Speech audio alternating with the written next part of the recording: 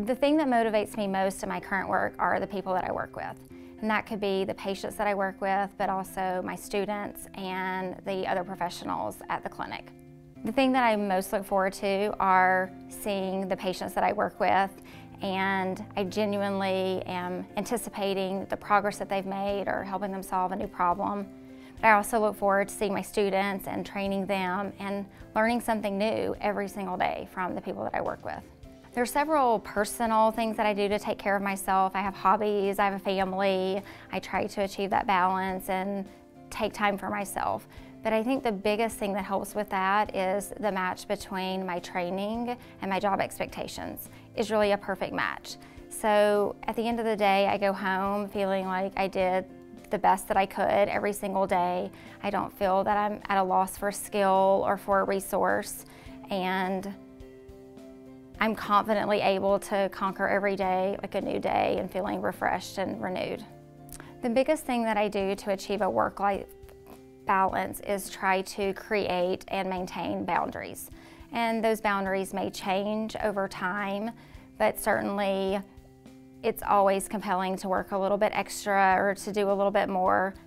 When you love your job a lot, it's always very tempting to spend extra time at home doing your job.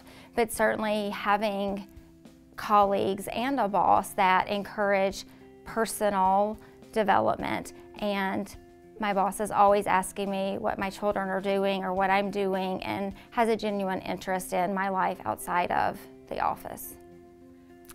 I think that my workplace gives me every tool and every resource that I need to be effective.